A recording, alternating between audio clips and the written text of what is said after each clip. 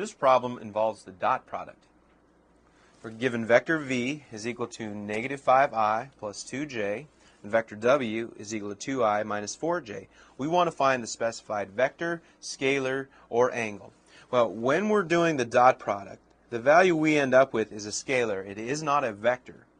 Now, we know the formula for the dot product, and I've written that here for you.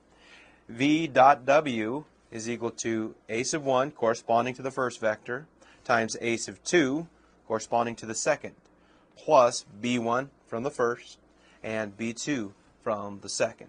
So, to find the dot product, we're going to take a negative 5 times 2 plus 2 times a negative 4.